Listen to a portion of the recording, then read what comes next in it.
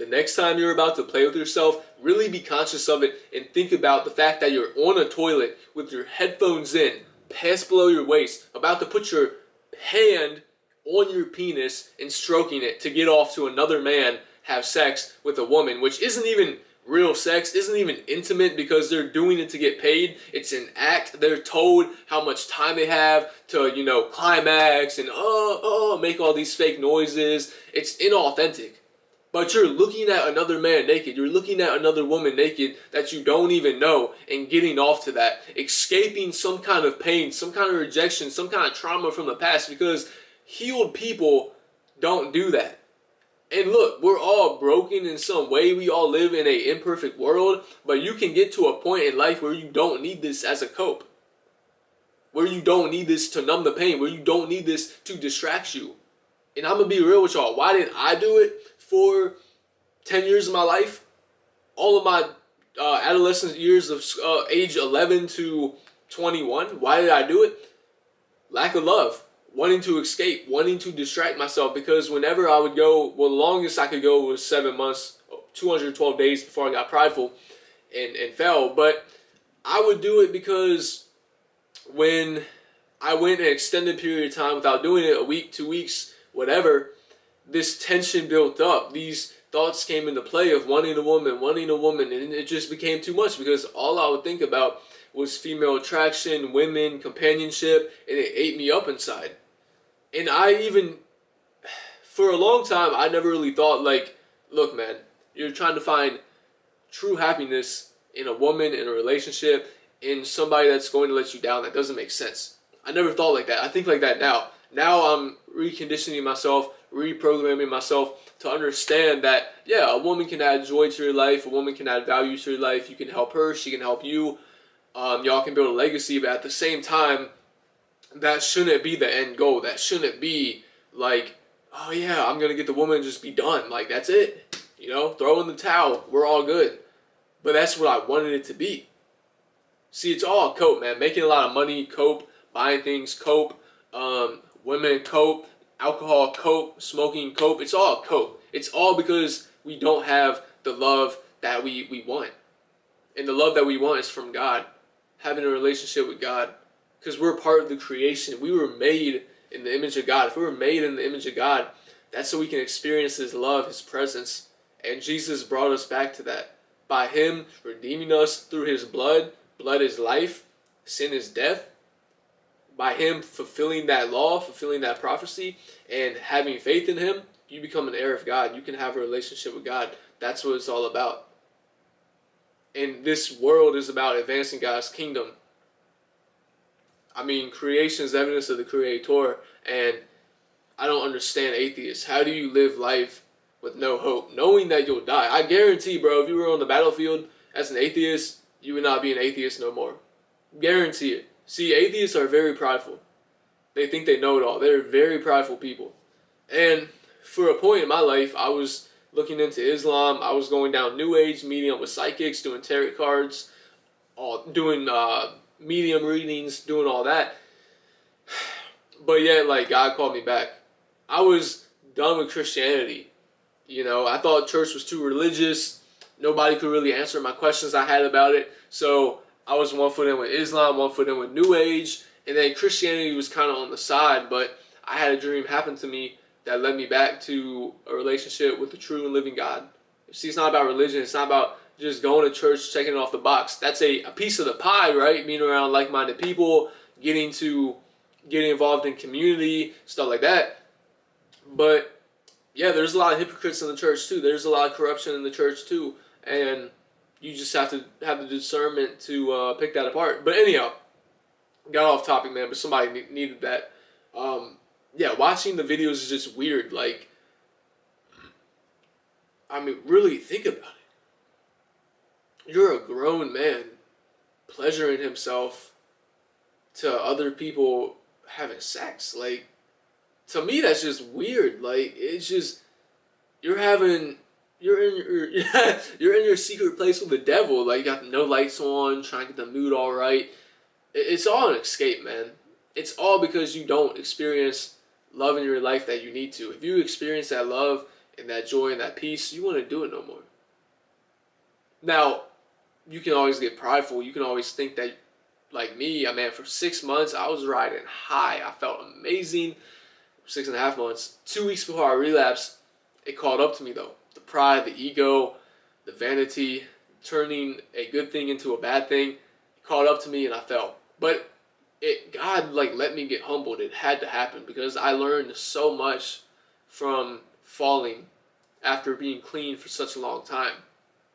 I learned so much and I can relate back to people now. I never thought I'd go back to it though.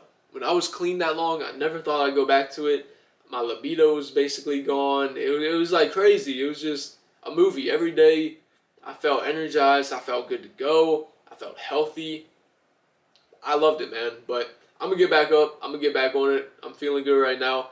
And but for me, man, it wasn't really about the videos. It was more about just like getting the dopamine hit, getting the feeling to like reset myself. So all the thoughts of female companionship would go away. I could take the videos or leave it, for real.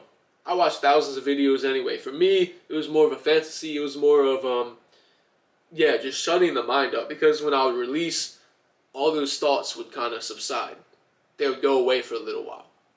I mean, those thoughts would like ruin me because after a good amount of time of not doing it, they start to come in. And day by day, more thoughts will come in, more thoughts will come in. And before you know it, I can't even like interact with people like that.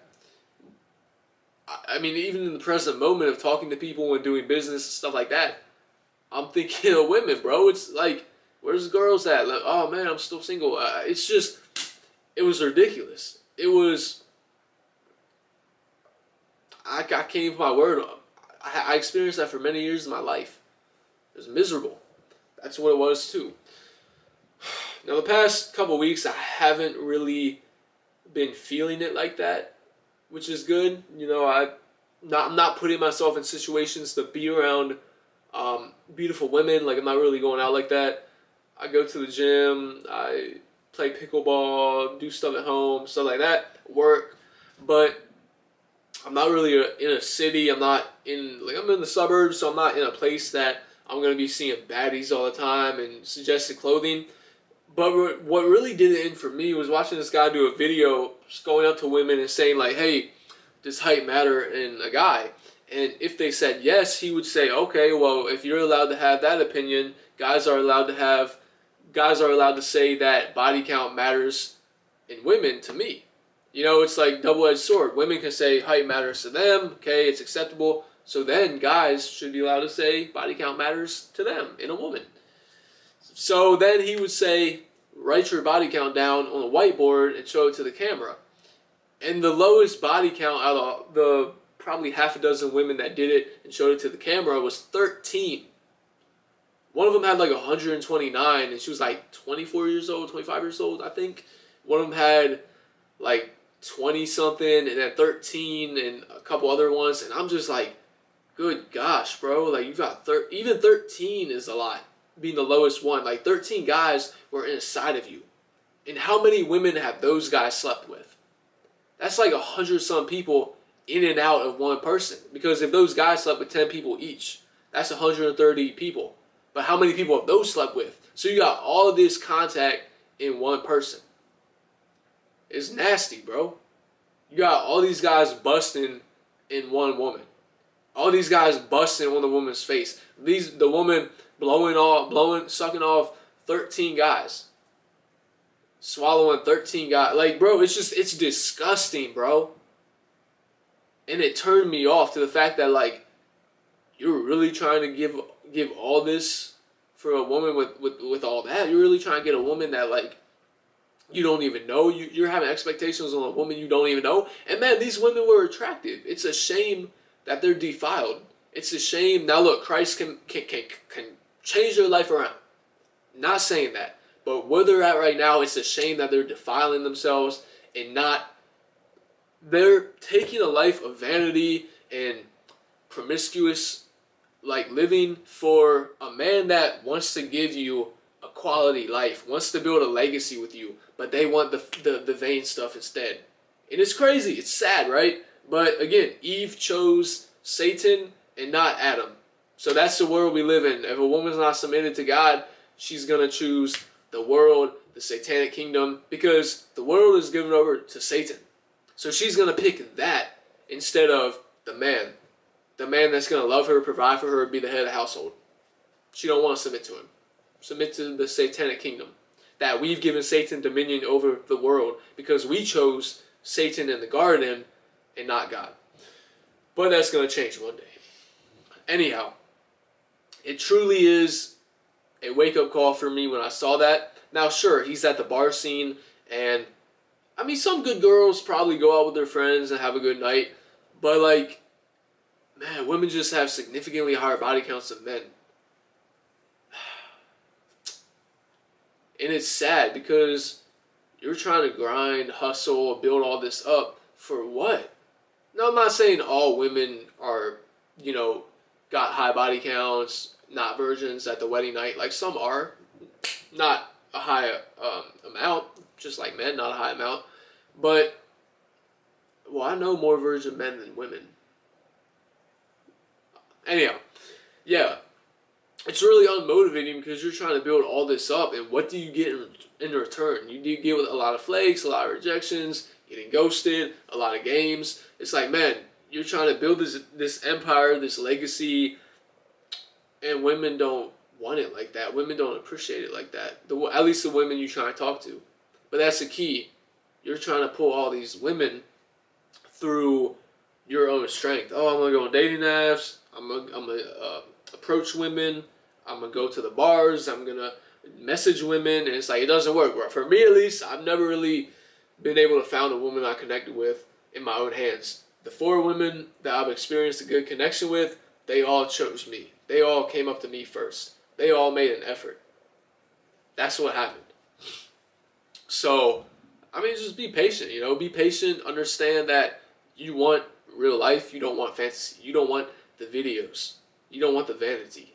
Because it's not real. It's not authentic. It's going to feel much better to have a genuine connection with a woman that you love to hang out with and love to spend time with. But again, you don't want to hurt her. You don't want to be immoral to her by watching videos. Think about that. How would that make her feel? How would you feel if she was out here pleasuring herself to other men on videos? A lot of women do not like that, do not respect that in a guy. It will hurt their feelings. It will make them feel like they're not good enough. It will cause drama, turmoil, chaos. And you can avoid that by not being an addict to that. Anyhow, it's just kind of crazy, man. Kind of crazy. You want to get a good girl and can't find one. You know, you can't just go out and find one. It's like a lot of women have grown up in broken households and don't know how that love dynamic is, don't know that healthy balance. They grow up possibly in a single mom household. So then they saw the mom being the dad. They saw the mom being, you know, both sides, the masculine role model and the feminine role model. So then she's overly masculine because obviously her mom is providing for the household and stepping into that role. So then she becomes